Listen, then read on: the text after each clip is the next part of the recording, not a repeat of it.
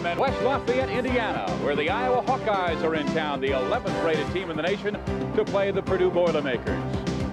And there is Hayden Fry. He says his Hawkeyes must win every game to return to the Rose Bowl. If Hayden wins today, he'll tie John Heisman for 17th in career victories with 185. Jim Coletto in his first year at Purdue.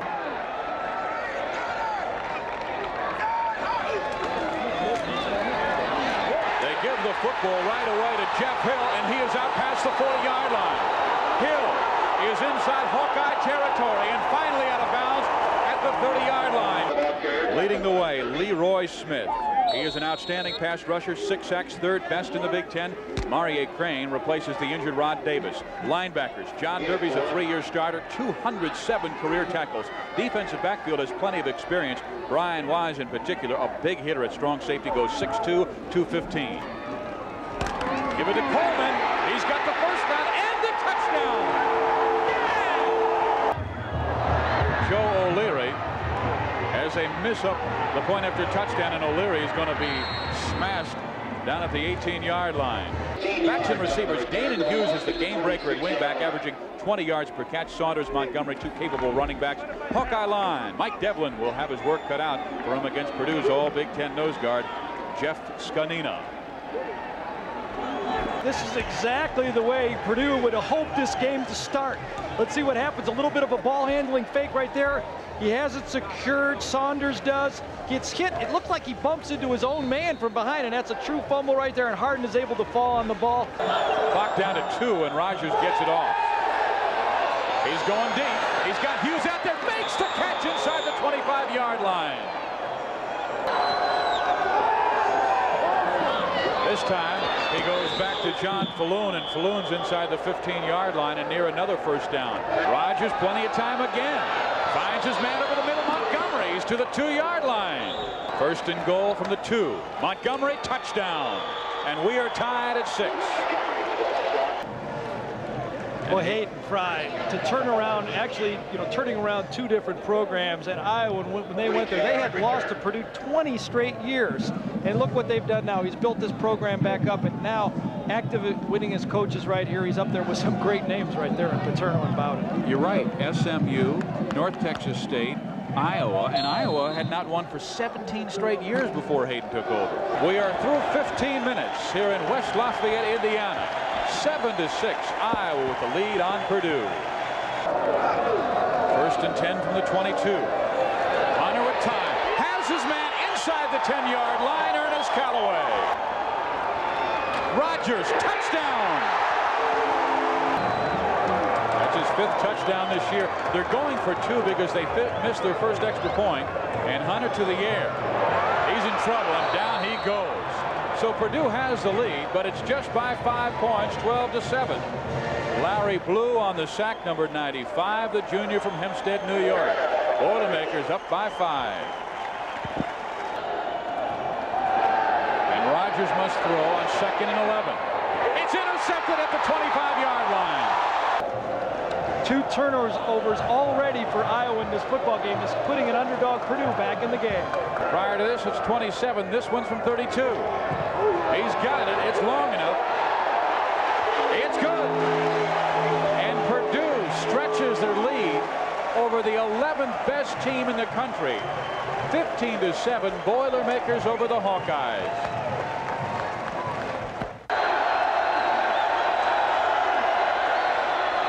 Walker comes hard from the outside. Rogers in trouble. He escapes free the middle. He'll get to the 50, and he will get the first down. So here's Jeff Skillett, the senior, Silvis, Illinois. It is knocked away from 29 yards out, and Purdue holds on to their 15-7 lead. 2nd and 6. Hunter to scramble. Hunter's down at the 15-yard line, and Leroy Smith with his 7th sack this year. 33 seconds to play first half. Rogers has his tight end for the first down. Alan Cross. Saunders open over the middle. Instead, they throw it to the man coming around Jasper. He's hustling to get out of bounds, but did he? They say he did get out of bounds. They stopped the clock with 5 seconds remaining. And here comes Skillett with 5 seconds left. His career best is 48. This one's from 50. Well, he hits it, but it's going to be about 15 yards short. And Purdue will head to the locker room playing awfully well. 15-7. They lead the 11th rated Hawkeyes.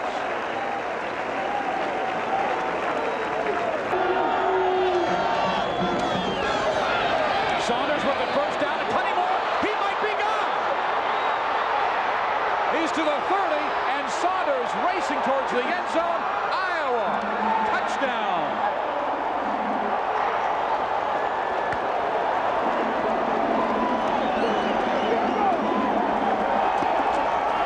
.73 yards on the run by Mike Saunders, the longest in his career. Here you see it. They're going to mount an attack right up the middle with an isolation play.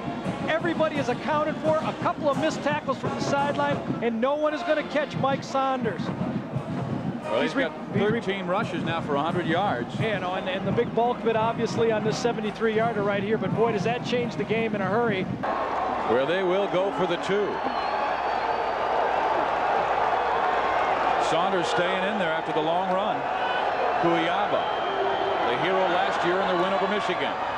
Play action, incomplete. It remains a 2-point game, 15-13. Purdue leads.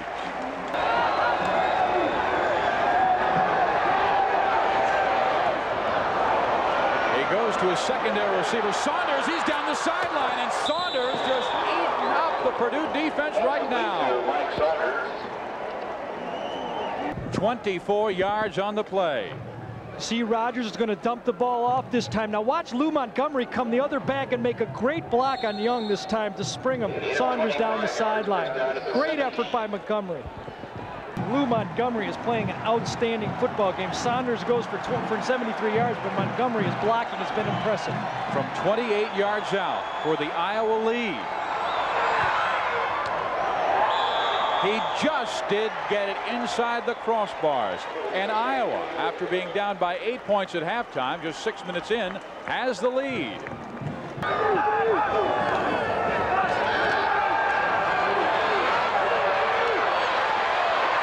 He fell down at the 15-yard line. And he's sacked near the goal line. 3rd and 10. At the 11-yard line, Ron Gator.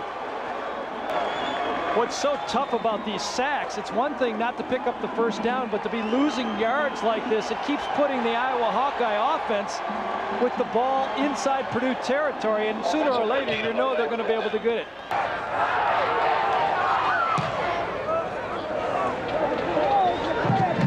Jasper inside the 40. Jasper inside the 30. Jasper could go.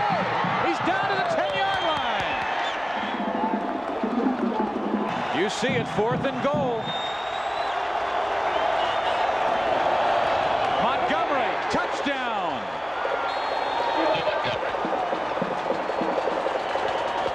That's really impressed by Montgomery, the leading receiver on this football team, and one load of a fullback. Well, they're going for the 2. And Hartley gets the 2. 17 unanswered points to start this second half, and they've done it in just 13 minutes. The Hawkeyes now up on Purdue 24-15. Matt Whitaker was waving for about 10 seconds to Hartley, trying to say, I'm as open as you can get. Give me the football. I'm at the back of the end zone. Somebody forgot to cover me. Finally, Hartley finds him and put him in there for the touchdown. I mean, for the 2-point conversion. Yeah, I think Hayden's telling the same thing. Minute 11 to play in the 3rd. Heiner has the ball stripped, and Leroy Smith was there again, coming from the left defensive end. Leroy Smith and his 4.5 speed has just been too much for Derek Schmidt, number 64. He's coming from the outside, and Schmidt is having a problem. 2nd and 22 for Eric Hunter and Purdue. He has has to scramble away from trouble again. He's out past the 25. He gets a block. Hunter's going to get the first down at midfield, and what a job of scrambling by Eric Hunter. After the 27-yard run by Eric Hunter, it's 1st and 10 for Purdue at midfield. They are down 24-15. And here comes Leroy Smith again. Shouldn't be any real surprise to the people calling plays for Purdue that Smith and Blue are coming almost every play from the outside. They tried to get a guard on him on a bootleg play. He just didn't get there in time. And as you said, speed. He was in the backfield and he was looking up one guy, Eric Hunter.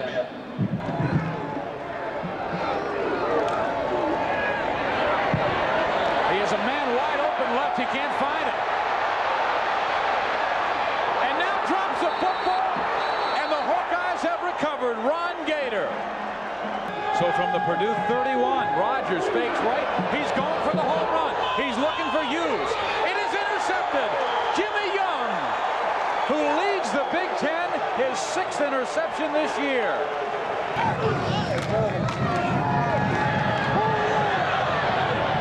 It is tipped and intercepted by Scott Plate.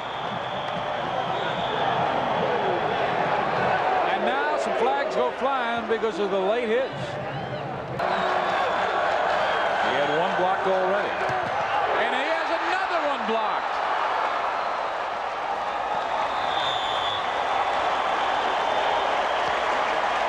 Purdue has given themselves chances, but they must take advantage of it. They have not scored in the second half. Hunter, nobody open. Great coverage by Iowa. Hunter's going to get sacked inside his 10.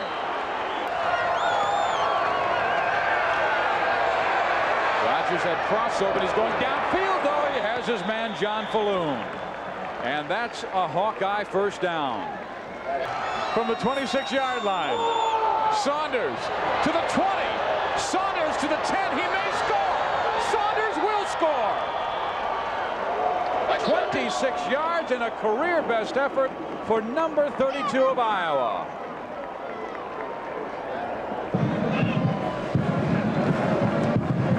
And Skillett puts the point after touchdown through, and it is now 24 unanswered points by Iowa in the second half, capped off by Mike Saunders' 26-yard run.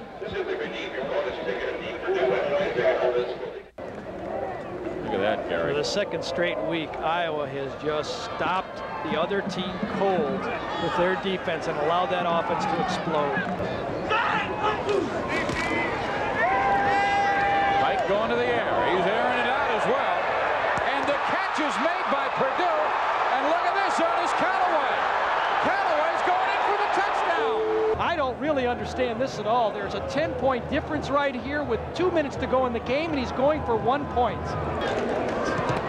And it's blocked. So it's 31-21.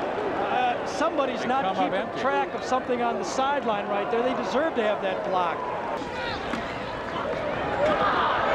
The sack is made. 8 sacks on the day, and this time Mike Wells came through. Well, we are over here in West Lafayette, Indiana. 31-21, the number 11 Hawkeyes, led by Hayden Fry. Winners today, the record now 3-1, 6-1 overall. For Gary Danielson, I'm Steve Physiak.